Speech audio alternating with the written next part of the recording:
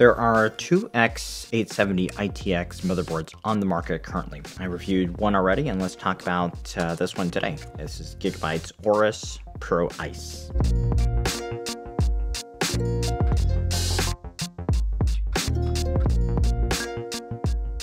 Welcome to Machines and More. There still isn't a huge selection of 800 series AMD ITX boards just yet. Now, the X870 chipset is as high up the stack as it gets currently.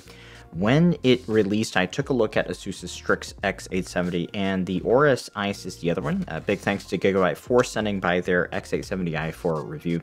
This is one that I have been wanting to review. Full disclosure, they sent by this sample for review. However, I am not compensated by them for this review. With all my reviews, you can expect independent and objective feedback. Please go ahead and hit that subscribe button for more content like this.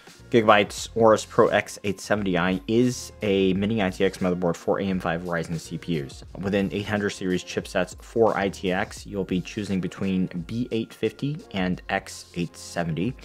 Unlike with Intel boards, the B series boards for AMD do allow overclocking, and the main difference is the minimum spec for your expansion slot, which is only Gen 4 by 16 for B850, but for mini-itx boards, currently all B850 equipped boards have that Gen 5 slot. The other difference we could point to is the USB 4 spec, where you do get one 40 gig port in X870, and that is optional for B850. Let's take a look at the Aorus Pro Ice here, and perhaps the most striking impression is this ice white appearance. Now, I'll apologize that I did not use this in a white build because I don't have a silver M2, but I think some of you may be looking to do that. But even if you aren't, and you are concerned about the appearance meshing with your build, if you've got a tower cooler over it or something like that, that white doesn't actually stick out that much, but you know, you do see glimpses of that. But it is quite uniform because even the stock cooler mounts are white, and that's a neat feature there.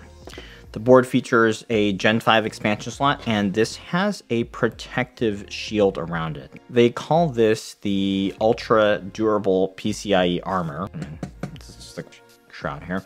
But the nice thing is there is a latch release here. This latch button here, just press it, and that will release your slot, and your card will be free to remove.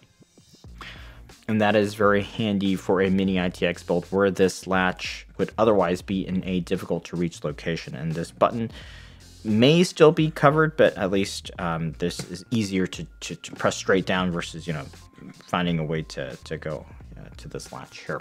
Over here is the M.2 heatsink. The setup with this board is a single Gen 5 drive on the top of the board, and that means the heatsink can be lower than the rear IO side heatsink, and that allows for better cooler compatibility, especially for low-profile coolers. This heatsink is toolless, but you have to reach between these two heatsinks and then pull it up, so it's a little bit tight there, but it does come off. And you can pop your drive in without tools as well. The heatsink is independent of the VRM cooling. The VRM is cooled by its own heatsink, and there's a small fan in there. That fan is fully controllable in BIOS, and by default, you can only index it to the chipset temperature. Pop this back in first. Okay. And on the back is where the other drive sits. This is a Gen 4 drive back here. And notice on the back, there is no protective back shield for the board. And this is a departure from previous Gigabyte mini-itx AMD boards, because boards like the B550, X570, and B650 ITX boards all had a back shield. So unfortunately, this is a new omission here. For the I/O, let's start at the back. You have two USB 2 ports at the top. One of them is designated for BIOS flashback when you are updating your BIOS. And you've got a Q flash button right here. There's 4 USB 3.2 ports. There's one USB-C 10G and one USB 4 40G, which works for a display port. For onboard graphics, it's going to be this to display. Otherwise, it'll be HDMI only.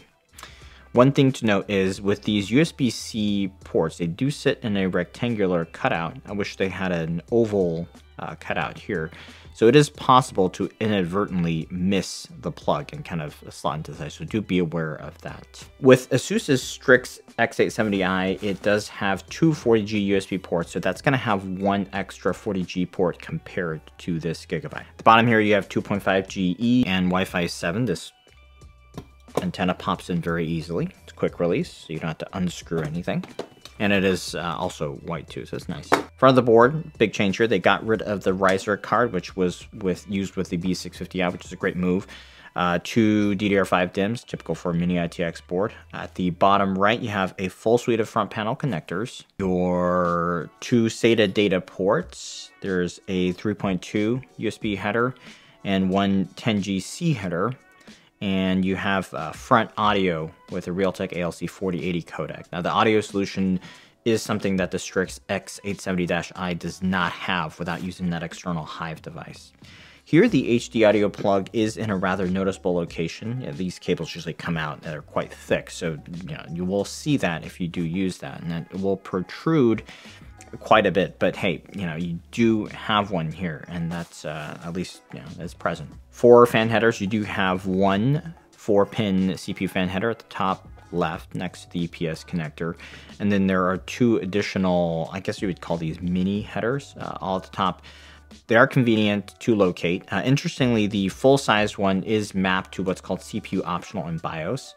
And these two are not ideal because they do need an adapter cable, which is kind of an inconvenience, but they do provide two of these. So fortunately, you do need to use those adapters. And then there are two ARGB ports here with an older style RGB here. So they're all at the top. That's nice. One thing I wish this board had is a clear CMOS button at the back. For this one, it's actually going to be located at the bottom right corner right here. And for a lot of ITX builds, that'll be difficult to short out in a built-up system. So do be aware of that if you experiment with RAM OC or CPU OC. You may need to clear that sometimes. One other thing to note on this board layout is you'll notice the bottom right corner is thicker at the screw hole location, and you will need a special longer screw to mount to your case. And Gigabyte provides you two screws. One is a 632, one is for M3 standoff. So just make sure you use the right one for whatever standoff comes with your case. Power delivery for this board comes courtesy of an 8+2+1 setup. These are 110 amp smart power stages. The ASUS Strix on paper has a better setup. It's got 1,210 amp stages for your CPU V-Core. So it does have 4 additional stages, but the reality is either of these boards are enough for any current AM5 CPU. And the benefit of those additional stages will really be borne out more in your more serious overclocking applications. So for typical PBO, curve optimizer type of stuff, this is absolutely fine. To test out the board, I built up with a 9800X 3D in the NCase M2, and I think this will be a very popular CPU choice for this board. And first testing in an all-core scenario here for 30 minutes, Cinebench R23, comparing against the Strix X870i. The clocks were about 20 megahertz higher on the Aorus. It did also draw down a tiny bit more wattage. It's not a huge difference, but at least for out of the box, the all-core performance on the Aorus does seem to be tuned a little bit higher. For gaming, Cyberpunk 2077 with a 5070, the Strix has slightly higher gain clocks, 10 megahertz, roughly similar package power. Another thing I wanted to test was the M.2 cooling on the heatsink. So for the Strix board, the bottom one is the Gen 5. It has a multi-layer stack there. So the cooling is not as ideal here because this back 4 drive is not cooled at all, but this gets the heatsink all to itself. The drive temps on the Gen 5 are much better. If you do need to use this back slot, I would try to put a heatsink or something on the back drive, especially if you have a less than ideal airflow situation, such as a backed up against a sandwich style case divider. For power delivery, the VRM thermals did come in better on the Aorus board for the all-core tester. It's not directly comparable because the board cooling fan here is running at 7950 RPM, and I actually never saw this fan drop below 6000 RPM or so in regular use, where the Strix's two mini fans were at 3450 RPM. These temps, either is perfectly fine, of course. However, at the default level, the VRM fan with the Aorus is very, very audible, even over the CPU cooling fan, because it always has this high frequency buzz that I could hear over the CPU cooler fan, and I'm actually not particularly sensitive to that type of sound, so that I could hear it, it's probably pretty bad. So especially if you are sensitive to the higher frequency noise, I would dial down the fan RPM a little bit.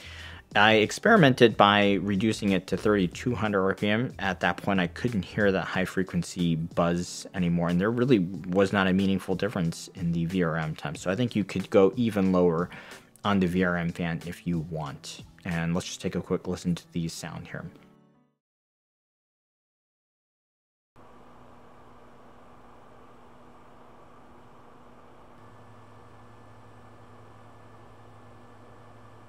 This is 7,800 RPM.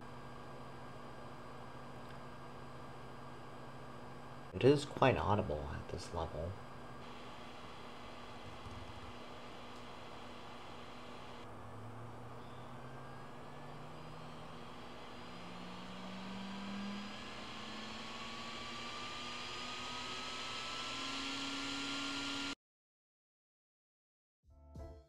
Overall performance on this board is good, and throughout my testing I did not have any problems or issues, no coil inductor resonance with this board. The BIOS is fine, and it's neat that they have a white theme to go along with the ICE board. From my testing, the performance is comparable to the Strix X870I, so that wouldn't be the differentiating factor versus that board. The biggest difference is the price, because this comes in at $300 US right now, so it's considerably better price than I think $440 or so for the Strix. And what you do get with that is one additional 40G USB-C port, slightly better board build with a partial back shield, and cooling for both M.2 drives, but at the liability of slightly less compatibility with that taller heatsink, right? And you've got a clear CMOS button there, and you have to get that Hive device that's bundled in. So I think it's easy to recommend Gigabytes here, because I think most people will be happy with just having one 40G port. The Aorus Pro is quite complete because it doesn't use riser cards, and you do, unfortunately have to use these dongles for the fan cables, but I think that's okay considering that the B650, I had a riser card and those dongles, and they've improved on that a lot here. However, given the price, the Strix B850-i is actually a more apt comparison because you're similar retail price. Despite the B850 versus X870 designation, the real difference there is a 40G C port for the Gigabyte versus a 20G port with the Strix B850, but with the Strix you do get that clear CMOS button for fan headers, and you get two Gen 5 drives.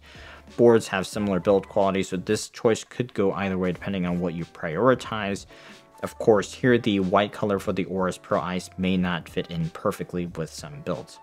Gigabyte also has a B850i board, which I haven't reviewed, but I do hope to soon. It does come in at around $40 US less.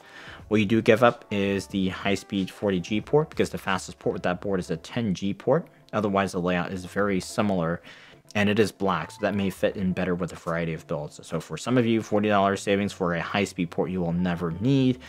That's great. For some, that $40 would be well worth it, and I personally would lean towards the worth it camp, but I do hope to check that one out soon and give it a full review. To sum this one up, the X870i Aorus Pro ICE is a very good board. It's very ideal for a gaming build or high-end production system. Gigabyte did have to cut some features like the back shield, and it does have a few quirks, but I think versus their previous B650 ITX board, this is hugely more convenient, better thought out, and highly recommended. Great for any AM5 build. Definitely think that would make sense to pair this one with a 9800X 3D, 9700X, 9900X type of ITX build. And as long as you can make this ice white color scheme work out for your build, I think you'll be very happy with this one. So I hope you found this review helpful, so please give a like, make sure you are subscribed for more content like this, and big thanks for watching today.